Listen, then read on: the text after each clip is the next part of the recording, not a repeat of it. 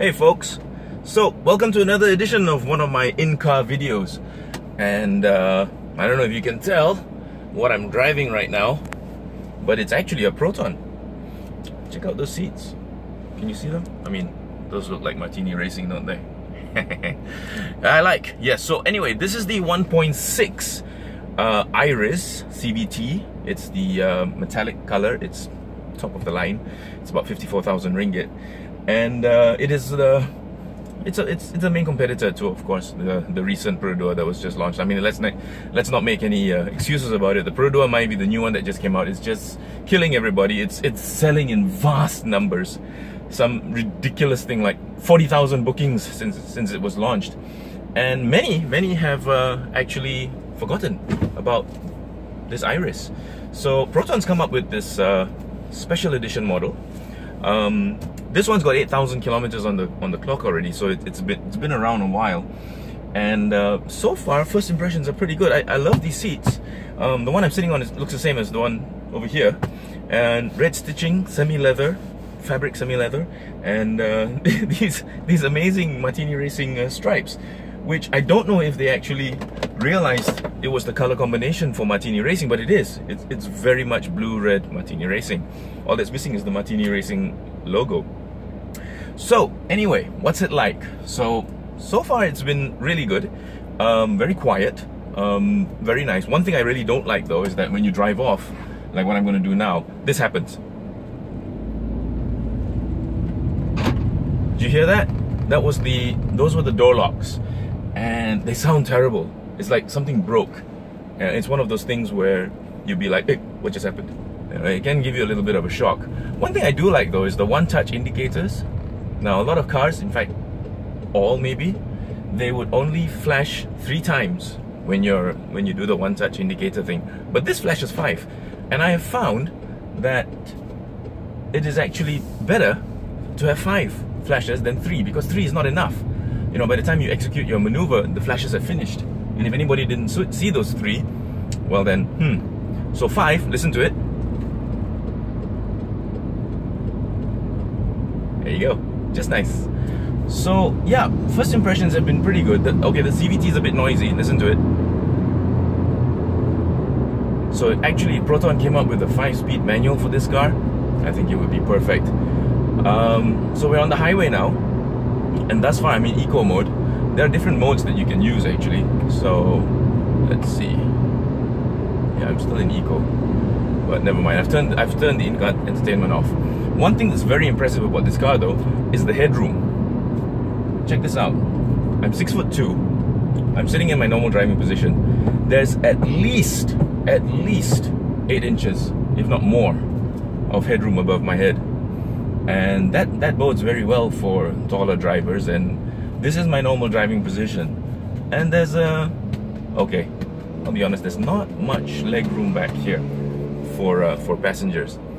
But I'm gonna drive this thing a little bit more and get back to you really soon. So see you later. So yeah, I forgot to mention just now that this thing comes with keyless entry and keyless go. Start stop button over here, and so you can just keep the little key fob in your pouch or purse, and it's keyless entry all the way, keyless entry and keyless go. The one thing I don't quite like though is that the instrumentation cluster is a little bit small. I've just noticed this. Yeah, it's pretty damn small. And what's even smaller is the information system, the little information system that's right in the middle of the center of the instrumentation cluster, in between the speedometer and the tachometer. It's tiny, and this houses some pretty important information, like your trip meter for one. There are 3 trip meters. Here we go again with that one touch. Remember the one touch indicator thing I mentioned just now, where it's 5 flashes instead of 3? Well, you've got 3 trip meters in this car. Trip A, Trip B, and Trip C. Cool, okay. More is better, I guess. But you know what? It's the smaller things like the fuel consumption. Sorry, not the fuel consumption, but the fuel gauge. The fuel gauge and the temperature gauge. It's using the digital bars thingy. And not only are they really small, but it looks really cheap. I'm sorry, but it does. Now, the outline of the the information system. It looks pretty nice. It's got a silver housing. Looks a little bit like a Bell & Ross watch or something a lot more expensive. And it's also got the distance to empty, which now it's reading 553 on a full tank. I'm not sure what size this full tank, the tank is, but I will check that later, and you can probably read it in the article that's forthcoming. So I'm back on the highway again. I'm doing legal speed limits here. That's the center of excellence we just passed, and so far it's been really quiet, except for tire noise and the whine of the CVT. Now the tire noise is getting a little bit ridiculous. Can you hear that? I'm gonna have to check what tires this car is using, because the tire noise right now is pretty horrendous. And but you know what? If that's the only noise intrusion that's coming in right now, apart from the whine of the CVT, then you know, changing the tires might help. Absolutely help. So okay. Anyway, let's see what else this car can do. I'm gonna drive it a little bit more. I've got it for a week, so yeah, it's gonna be my daily runner. And no doubt, this car has been around for a while already. I mean, it came out in 2014. But hey, it's always good to revisit something that's tried and tested, isn't it? And thus far, 1, 2, 3, 4, 5 flashes again. And thus far, it's been pretty interesting. Quite livable, actually. Not too bad. I mean, Proton hasn't had the best of luck of late. Let's not even talk about management changes and stuff like that. Let's talk about the actual cars themselves. And recently they were hit again by vendors being asked to cut their costs. Now, of course, they will try to, but what will happen is, unfortunately, the end consumer is the one that's going to suffer, because as it is, we all know Proton components have never been really, you know, the best that they could be. I mean, don't get me wrong, I've had 7 Protons in my life, and by far the best was still the Satria GTI, which came out in '99. But that was, I mean, that was a one-off special. I mean, not really a car for the masses, was it? This car is, and I'm not going to say cheap. I'm going to say inexpensive, relatively inexpensive. And thus far, it looks like they've done a very decent job. Okay, it's still plastic fantastic in here. I mean, you know, but plastic is light, it's durable, it works. So why not use it? The good thing is the power windows are really easy to operate, and so far they've been okay. No glitch. So I'm gonna drive this a bit more and let's see what happens.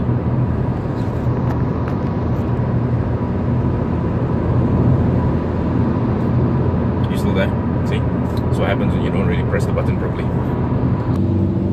Okay, back again.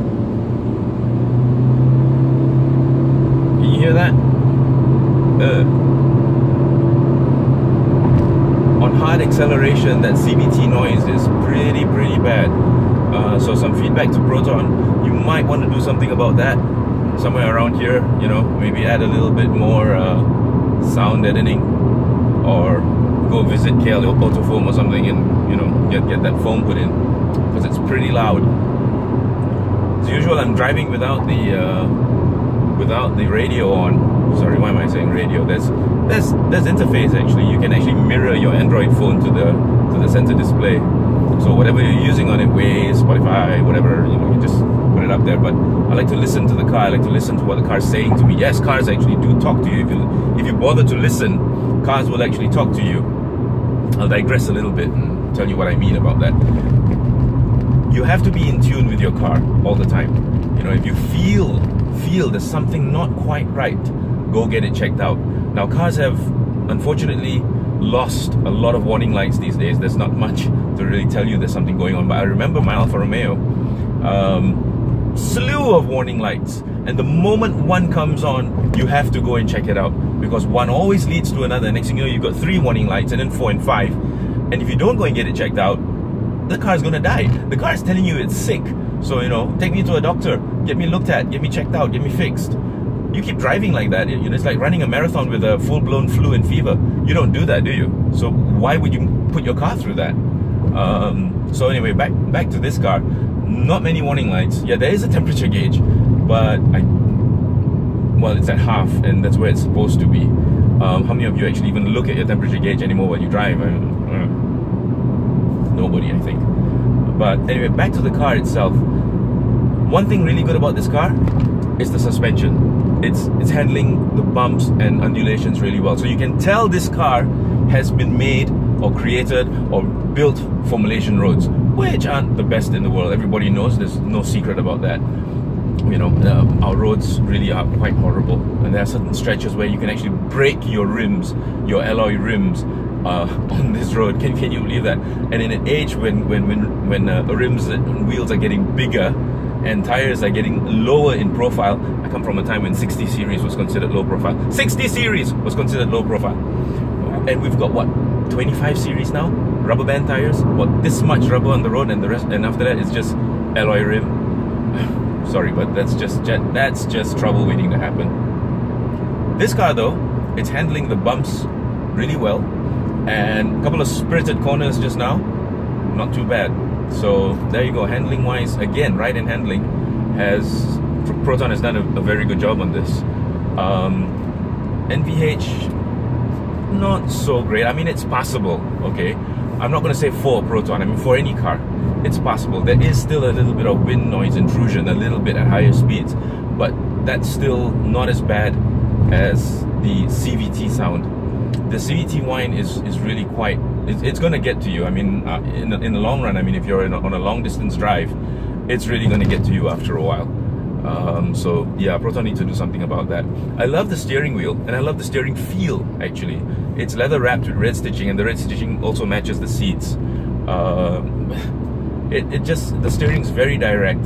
This car feels pretty well sorted, and I'm actually looking forward to driving it for the whole week.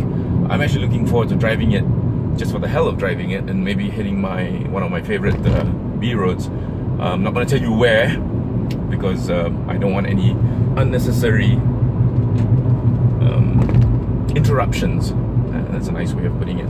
Interruptions while I drive. You know, this is work after all. I am doing work here. A lot of people say that, you know, oh, your work is so great, you just get to drive all over the place. Well, yeah, it is. It really is. I'm not going to say anything bad about it. It really is. I mean, I get paid to drive, and I love to drive, so getting paid for what you love to do, that's not really work anymore, isn't it? It's the greatest challenge in your life to turn your hobby into your profession, and you know, you should really try doing that, which is exactly what I've done and what I love to do. So, okay, I'm going to shut up now and let you listen to the car, or maybe not. Can you feel that?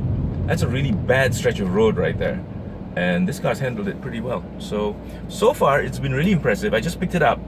It's my first day with it. The aircon's wonderful. Oh, that's one thing. And that's one thing you have to remember, isn't it?